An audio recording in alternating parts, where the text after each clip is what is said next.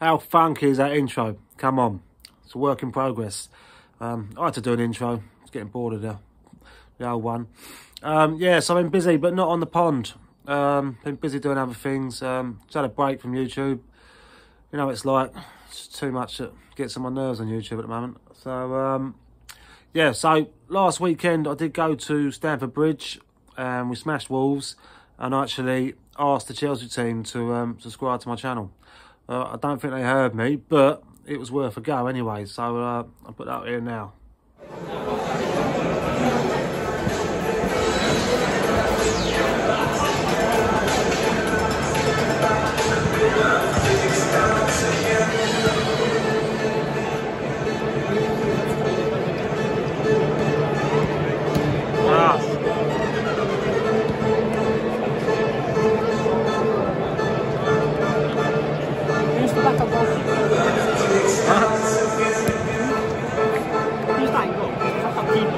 Can you run up there and say subscribe to our toy? No, there we go. Size of Loftus Cheek. Huge, eh? Secondly, this story has resurfaced again about Hanako, the 226-year-old koi. Now, like, I heard this about 15 years ago. So I watched the video again on YouTube, and I actually filmed my reaction to watching it again. So I put that up there now.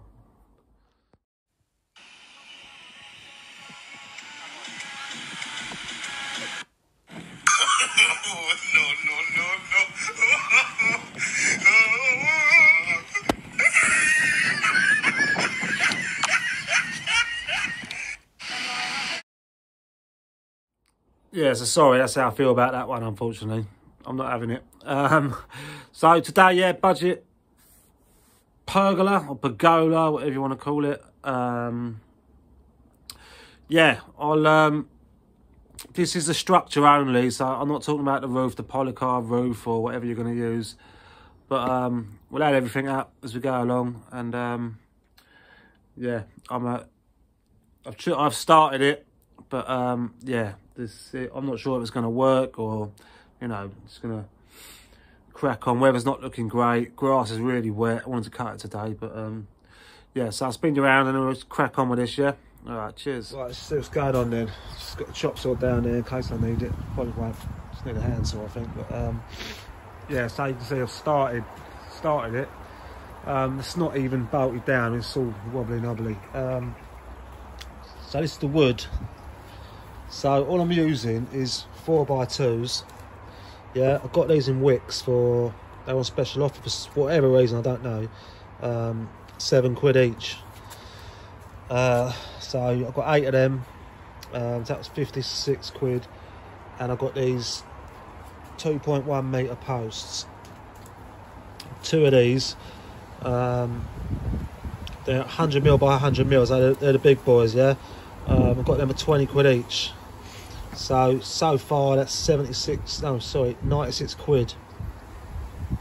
So all I'm doing is cutting these. So 210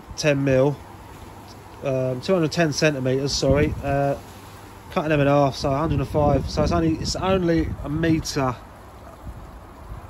You know, 105 centimeters up. Now, is that going to be too low? I don't know. I don't know. We'll soon find out, won't we? But I have got a couple more of these in the garage, so if it goes tits up, I can make them longer. So the problems I've got, this ain't even in, by the way. It's not. It's all wonky donkey. It's not set.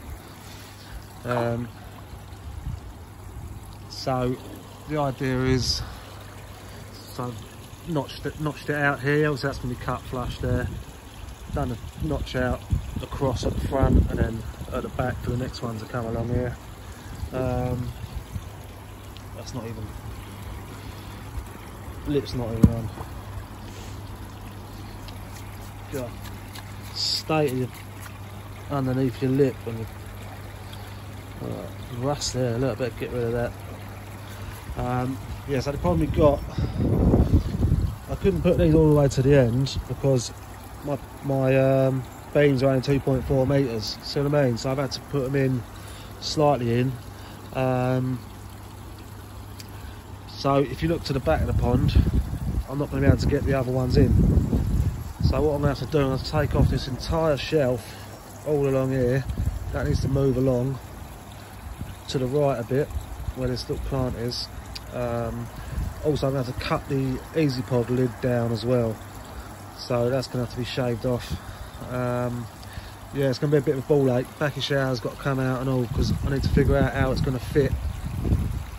The last post is going to fit behind here somewhere. I have to cut some of that tree down. But yeah. So fish are all right. I've still got full battery on this, by the way. This has been 2 weeks. Still full battery. Temperature's 12.3 degrees. I'm not feeling you. Yeah, so what I've done, hold up, let me just pause you for a second, let me get the posts.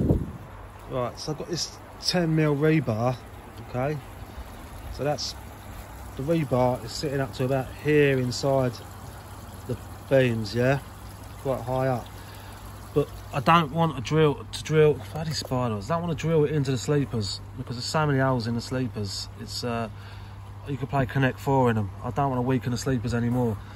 So what I've done is I've obviously drilled a hole into here, and then I've only gone like another 25mm down, so there's the lip 75mm, and then I've gone another 25mm into the sleeper. So there's only that much into the actual top sleeper, if you know what I mean. Hopefully that's going to be strong enough. If it's not, I'll have to drill down further, but I'm hoping I don't have to do that. So this is the method that I think Lee Calladine, Gifster, loads of people have done it this way. So it's just one washer. I'll pull this out later anyway. It's one washer sitting on there. I might even take that off and just have it, you know, sitting on the actual lip. But yeah, anyway, I've got to take all this away now. Happy days. Looks like it's going to rain. I know, a bit of sun coming out. But yeah, busy.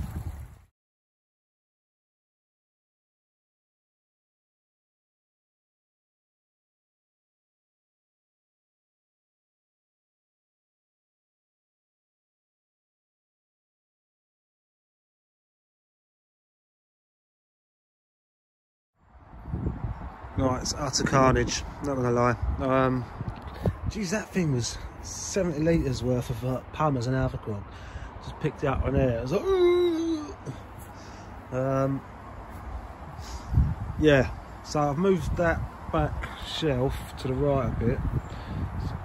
Just moved my bloody light out the middle now, so I'm gonna have to sort that out. Should have enough room over there now, so it gets focusing on my finger. Put that post there, and then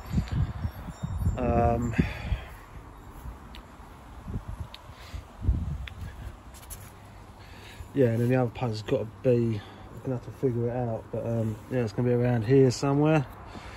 And hopefully I can still get the backy shower in, but it's gonna be tight. It's gonna be very tight. Yeah, so there's the back of the posts. So look, I've already pre-cut them to take the 4x2. Obviously on the same on the other side, but obviously look how unlevel these are. They're on the wonk like that. So I'm hoping that whenever the other back posts are in, it'll all pull together. If I cut the cut this beam perfectly tight, screw it in, I'm hoping it's going to be absolutely solid. But if it's not, like I say, I'll have to drill down further, which I don't want to do. But I can sort this out while I'm here as well. Let's get this out. Get these screws out, and hopefully I can, you know what I mean, just hate it. Yeah, and this tree might have to go a little bit, but yeah, I'll come back to you when I've done something. Yeah, right, cheers guys. Right, that's the next 2 posts cut. I've just given them a quick sanding down, get all the rough edges off and that. Just remember, if you can buy this timber, get the treated stuff, yeah. I'm getting the indoor stuff because it's just rot. Yeah, so corner to corner. Okay, just use a level as a ruler, and then that's your centre point. Yeah, so I'm just going in with a smaller 10mm.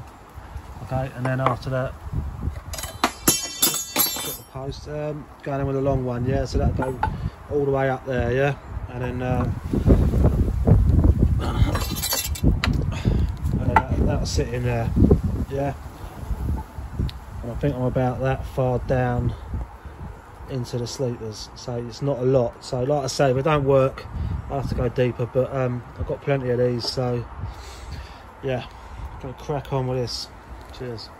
Right, I've just done another post. See what they look like when they're like ready to go on the pond. So with the post in the bottom.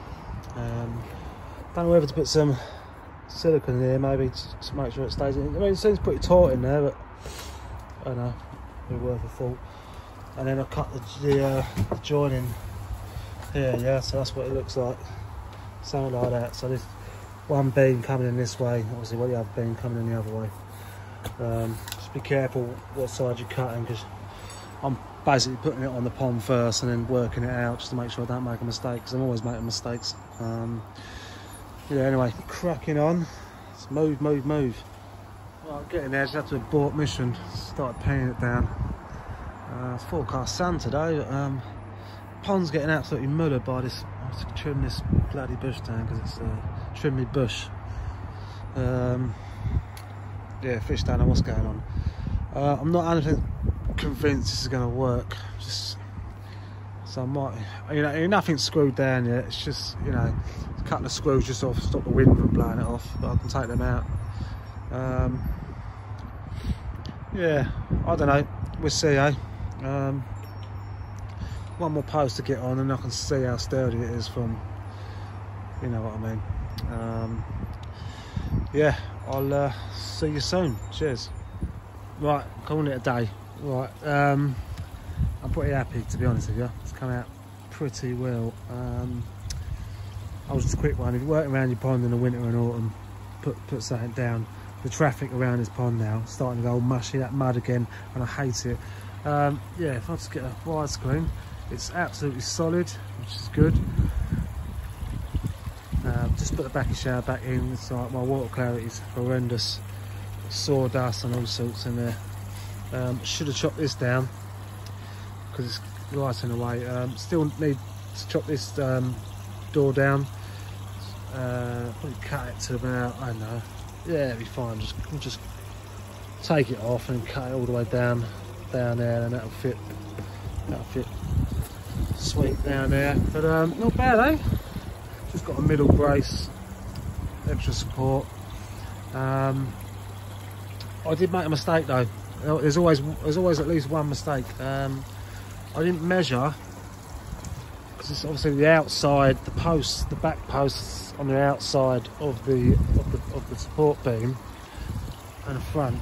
That's more than 2.4 metres, slightly over. So, because the plan was to have 4 running beams coming this way, and then, you know, spiked, you know, like proper Japanese pergola. Sorry about that light. Yeah, so but the title still stands because the wood I've got left could have easily just put more beams in here, and then polycarb, corrugated roofing, whatever you can afford really. So under 100 quid, around £100 mark. So there is going to be a part 2. The fish are absolutely fine, just a bit peed off of me. I think every time I walk past, I think I'm feeding them. Yeah, temperatures are 12.5. So yeah, I'm still feeding. Not high protein, obviously, but anyway, I'm waffling. So I'll see you in part 2. See you later. 29.